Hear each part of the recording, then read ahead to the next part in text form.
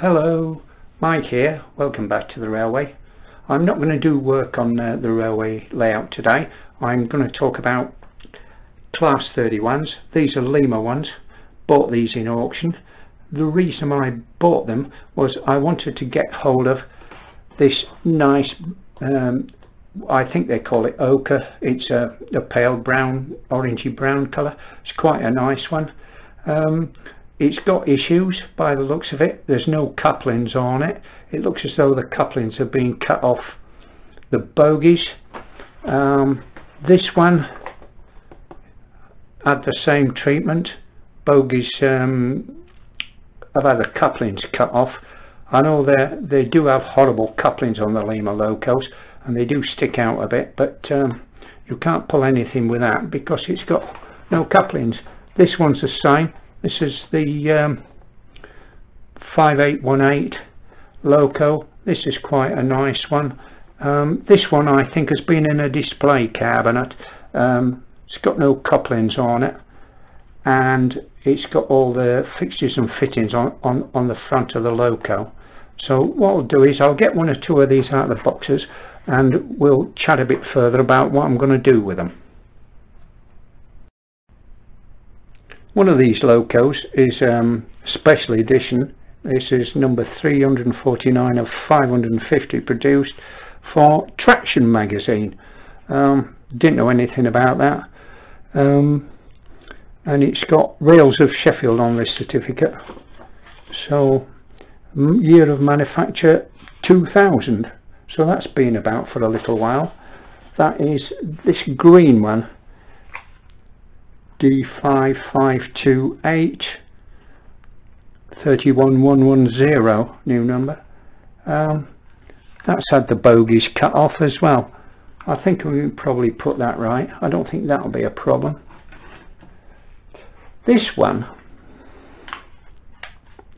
has obviously been in somebody's display cabinet.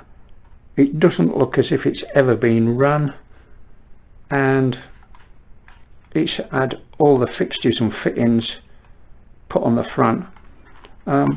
White roof. That might have been the one that ran out of Stratford depot that pulled the Royal Trains. Royal Train diesels usually have a white roof. It's got a head code 1X00 on both ends. So I'll probably just stick that in the display cabinet. This one I'm quite interested in. I'm going to sort out the bogies because there's no couplings on there. They've been cut off. This is D5579. I'm going to convert this to digital, and I'm going to pull the motor out, and I'm going to put a CD motor in there, and we'll see how we get on. So the basis of the rest of this video will be about this loco and converting it to DCC, and I've got a little kit coming to convert this little CD motor, and we'll see how we get on. So I'll get everything set up and I'll get back to you when we got organised. Right, first things first, we got to get the body off this old loco. They're just a little clip fitting. They're not too hard to get off. One or two of them can be a bit fiddly. There we go. Put that out of the way, we don't need that for a minute. Right, you'll find with some locos, I don't know if this is a standard piece of Lima kit or whether it's somebody's bodge, but it's a very sharp edged piece of metal and it's very, very heavy. To get rid of that,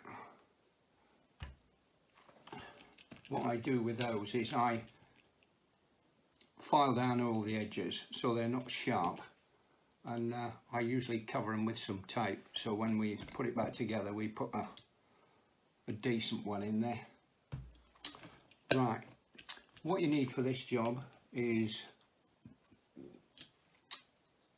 a new or one acquired from a scrap loco bogie, this is trailing bogie with the coupling on it. This is the other bogie, this is the motor bogie with the two little screws to hold that all together. A little 8-pin socket to plug your chip into. A chip of your choice, whatever you want to use. This one's a Digitrax one. A CD motor. I'll put a link or details below the video of where you can get these.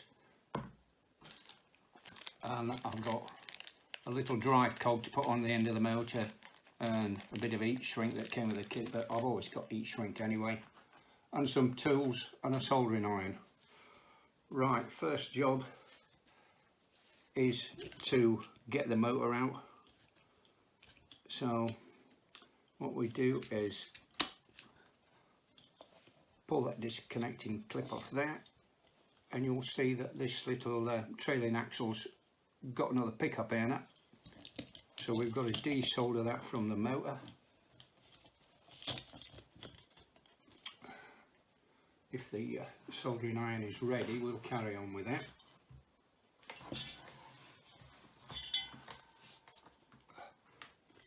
Excuse my hand in the way.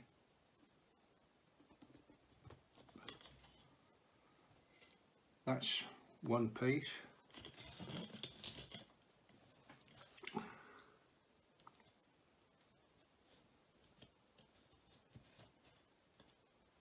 Sometimes these come off straight away, sometimes they're a bit of a struggle.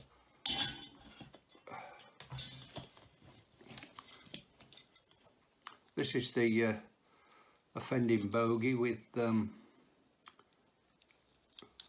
wheels but no coupling, so we're going to replace that. Right, we've got to get the motor out. Get the motor out, there's 2 screws.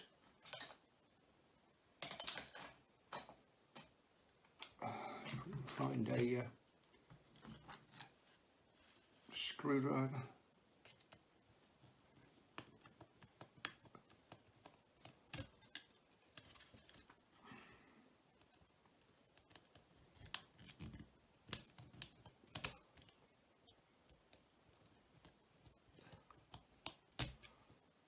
They're a bit fiddly. I'm actually using the wrong screwdriver here. But there you go. Lift that off, and then it's just a little wiggle and the motor will come out.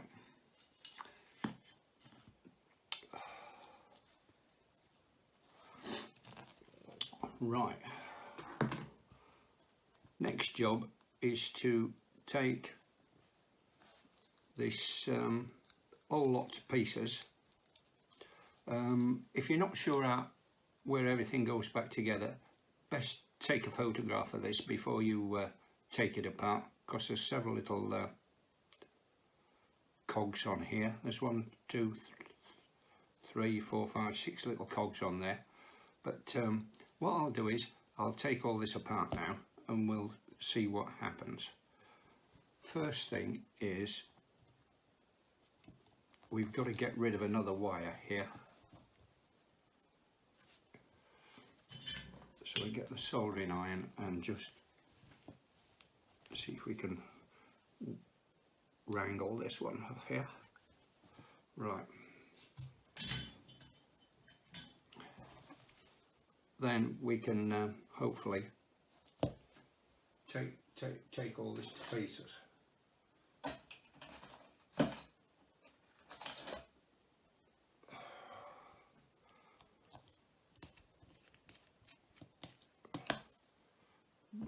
Got a little tray to put all the bits and pieces in so we don't lose them. You want to keep all these because you might want to put the thing back together at some point and take the CD motor out. Take the plate off. You'll find there's a couple of springs and there should be a couple of brushes. There they are. oh, they're in good condition. You can see the armature's quite dirty, but you'll find with these springs they fly all over the place.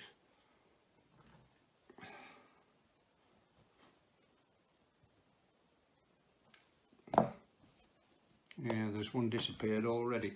They're quite renowned for flying out of the way. Right, underneath we've got a little contact strip which contacts on the two outer axles. If we can get that little rascal out of there.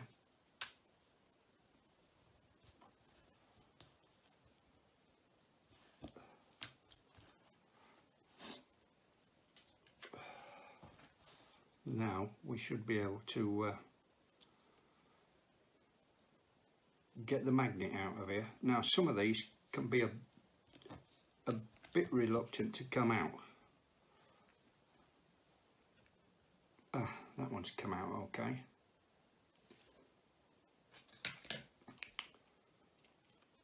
Now there's a big Ringfield magnet in here. These can be a bit of a pain in the backside to get out.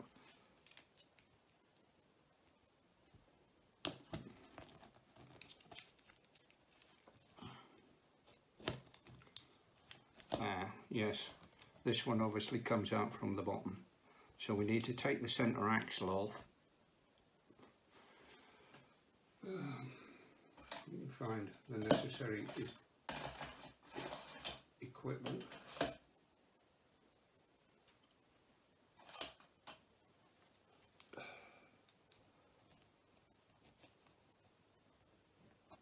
They can be a bit of a beast to get off these. You just have to, there we go, that's come off with the axle. Now that allows you to get in here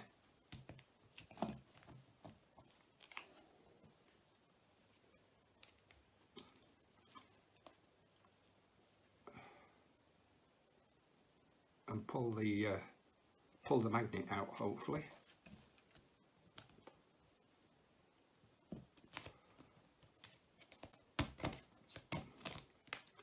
There you go, don't need that. And what I'm going to do now is I'm just going to take off the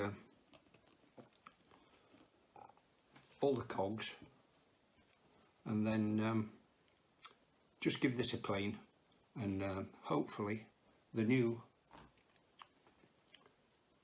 CD motor will fit in there. Sometimes you just have to trim just a wee bit off the bottom for them to fit in there. This one actually fit, this conversion kit fits nicely. So what I'll do is I'll just give this a clean and I'll come back to you in a minute. I've now cleaned this out where the motor's going to fit and prepared the motor ready to pop in. I've tested this motor to make sure it runs. You can do it with, just give it a brief run with a battery, that'll sort that. Now then, there's a wee little cog goes on here to replace the one that is fitted on the original armature. If I get this one,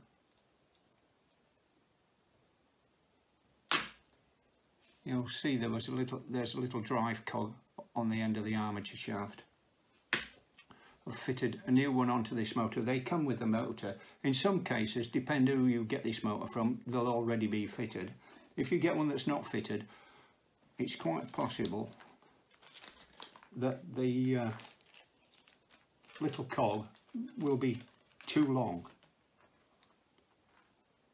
If I should put one in my hand there, you see that's too long. What you do is push it on and then trim it off, because if it's too long, this won't fit in the motor housing. So the next job, there's a little hole in the top. the next job is to feed your wires through there, hopefully.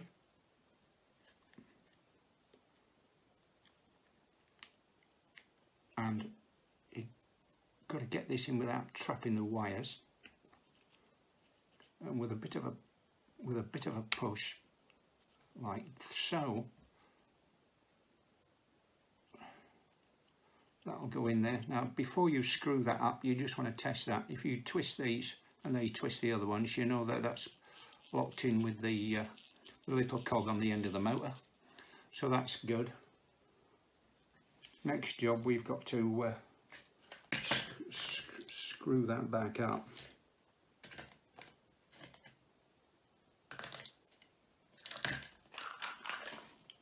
Put the wee screws back in there.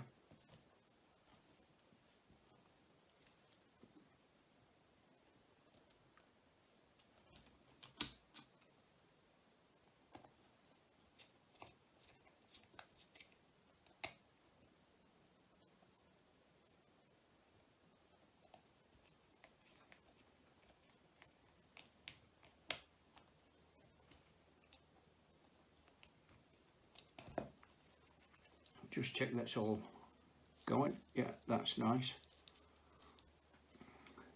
That just that might just need a wee drop of lubrication, but not much. Don't over lubricate your motors. It causes more trouble than it's worth. You want lubrication to be just like on the end of a pin, a very small amount of lubrication. Right, next job is, we got another piece here somewhere. This piece with a little bit of wire on it has got to go back in here.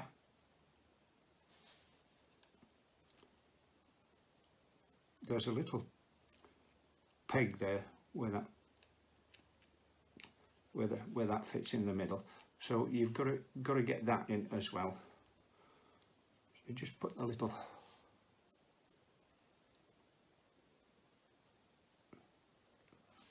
these two little cogs back. It's a little bit fiddly, but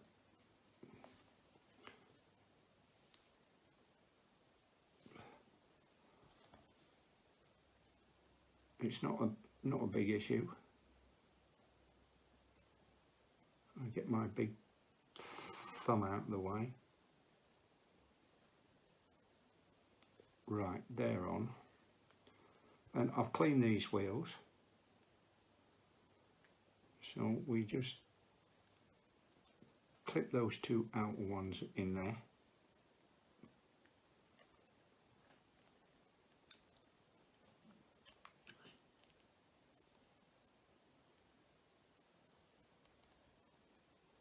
I say it is a bit fiddly.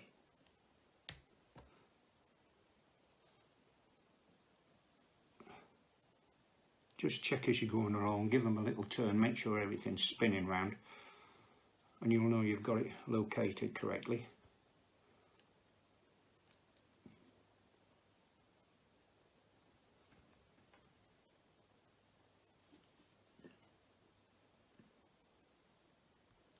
These are press fit in here, and they can be a bit awkward. I've checked the gauge of these as well with a gauge to make sure the back-to-backs are the right distance apart. Right, we put this little fella back in, the contact spring. I just clean these with a bit of a drop of IPA on a cotton bag.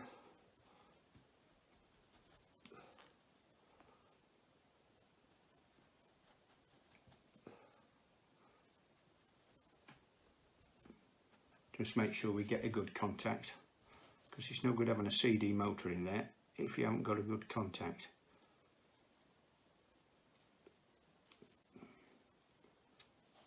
These are just a pressure contact.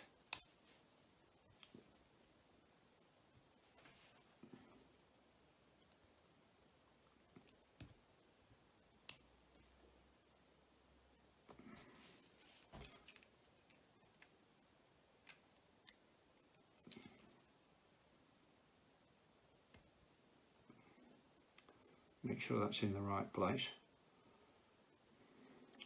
We just give this another turn, make sure everything's working. Right.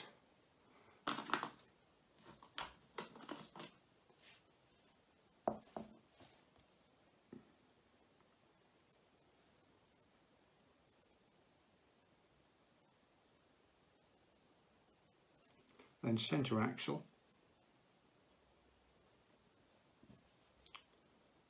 Make sure you put it on the right way around. Get the insulated wheel on the right side.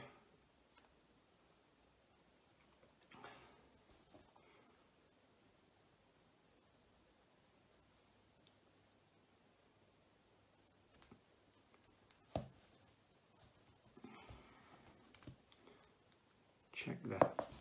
It's a wee bit too much there.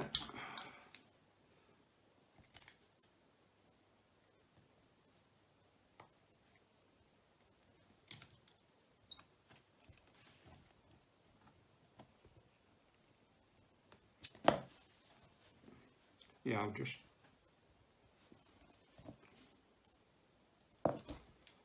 got that a little bit too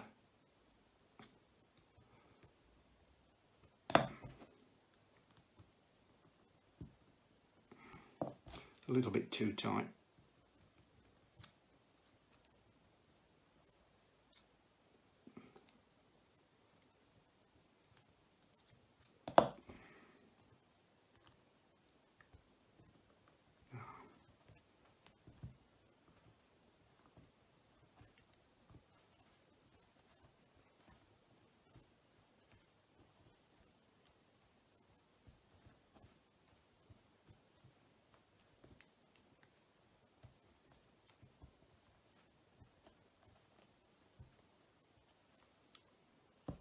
There we go.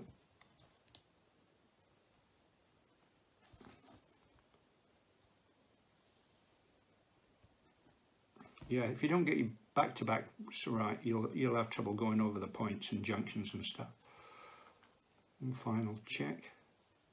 Yeah, that's all good. I won't lubricate it until we get it all put back together. Right, next job, put this back in the chassis.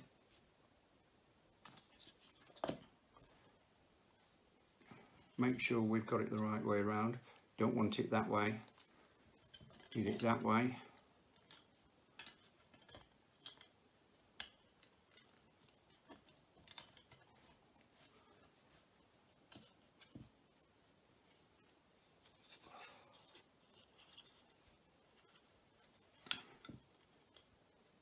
And then this little piece with a coupling on fits on top like that.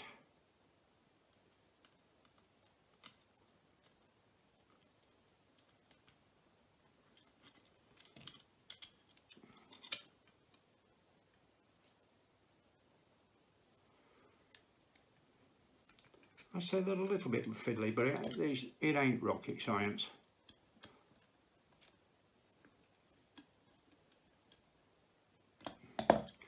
Right. Do another check.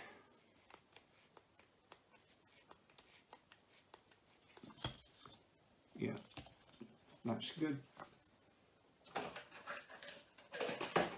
Now we need some lubrication.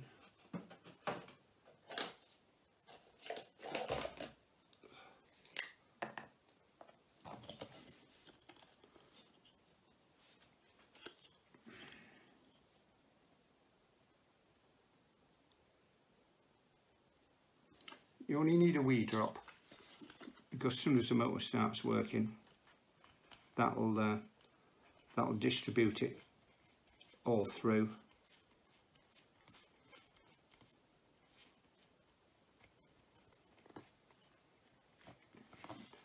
Right, so that's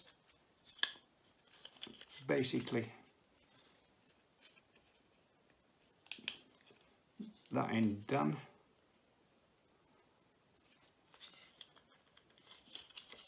Now we've got to deal with the other end. So this is the bogie that came off with a coupling mason. So we've got to sort that out.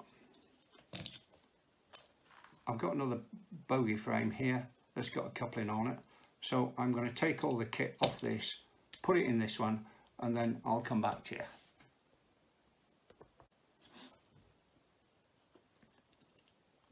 Right, now I've done a little bit more work. I've got the thing all put back together, the bogies put back together. I've extended the wires on the motor because they only come with about 75mm of wire on them, so that they need to be extended. I've extended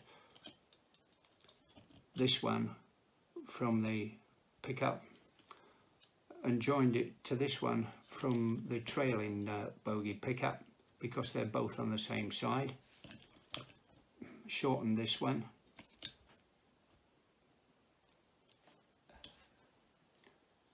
We're going to use this to plug in a chip.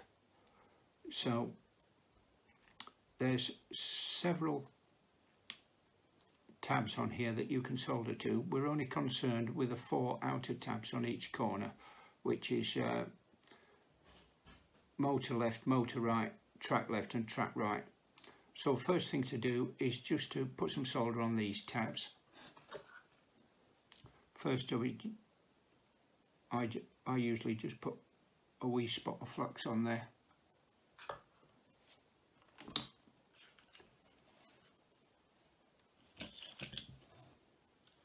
Get a soldering iron.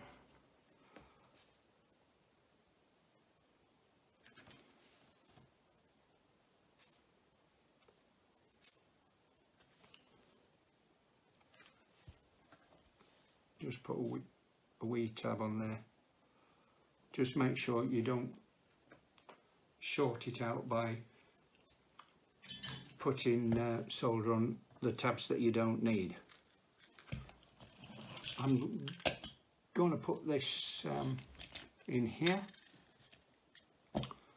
I shall just hold that down with a bit of blue tack or a bit of white tack.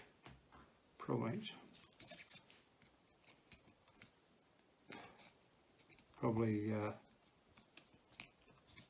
something like that, and then just stick that on there. So the next job is to fix your wires.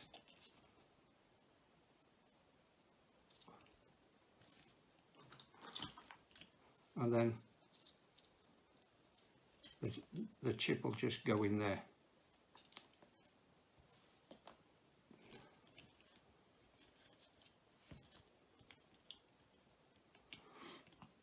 So, track left and track right. So these 4 corner ones, one says motor R, track L, track R, and motor R. So there's 2 for motor, 2 for track. So this one is the left hand track. So we'll just attach that one to there.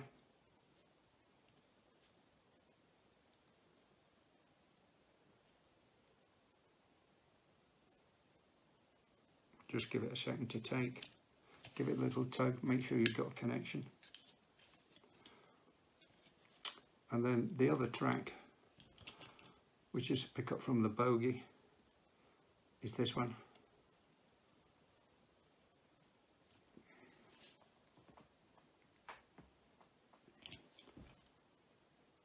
Just get a little solder on the tip of the soldering iron and try and get it where you can see it.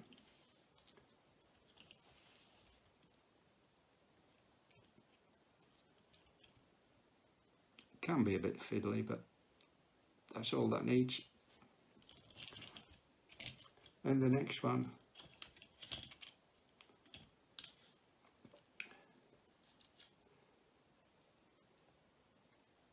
is the motor right, which is this one. So we just put a wee drop on there. If you get these the wrong way around, all that happens is it'll go the wrong way, and you have to change your wires over.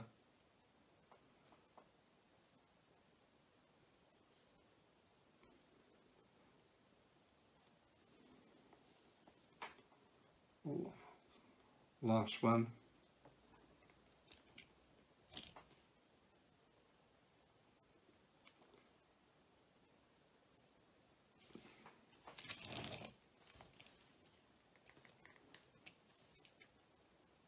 It's a bit fiddly, but it all seems to work. Right, that's it. That should be done. Don't forget to put some shrink wrap over your joints. Keep the wires fairly long, because you never know if you're going to need a little bit of extra wire. So that's basically it with the CD motor all in the chassis. What I'll do now is I'm going to program this chip before I put it in the loco on my chip tester and make sure that it works. So I'll do that and I'll be back in a jiffy. Right, program the chip. In this instance it's a Digitrax one. We've got to make sure we get it in the right way around. There's a little mark under motor right, a little circle that denotes where pin 1 goes, which is the orange one. Just got to be careful you don't bend the pins when you put these little fellas in. There we are, we're in.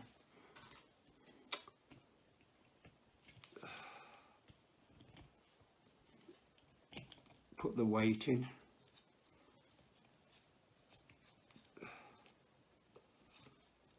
Now with a bit of luck, the body should fit on there. No guarantee this is going to work. Sometimes they don't work first time.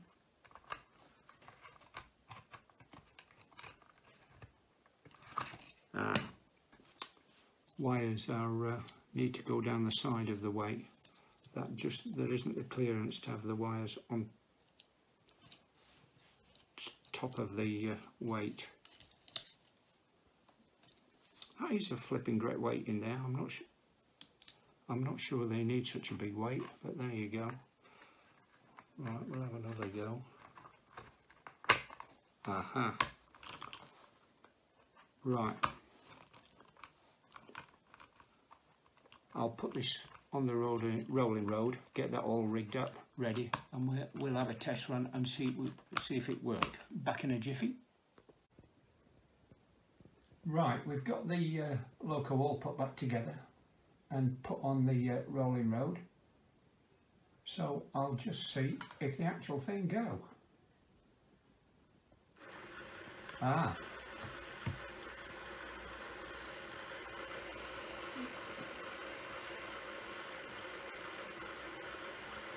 Yeah, she goes. So that's all good.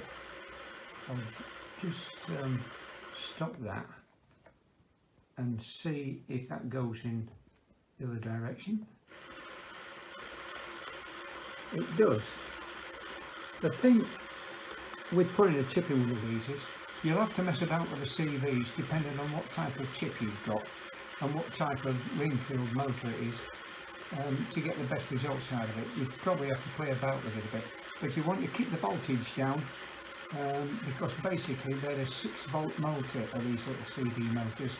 In this particular case, in the Coco ones, the little nano motors, they're only 9mm wide, the CD motors, and they are low voltage, so you've got to keep your voltage down with messing about with the CVs in your chip. So that'll sort it. While I've got this on the rolling road, I'm going to just turn this off. That's my chip tester. I use that to test chips, and I sometimes program chips as well before I put them in the loco. Saves programming them on the track.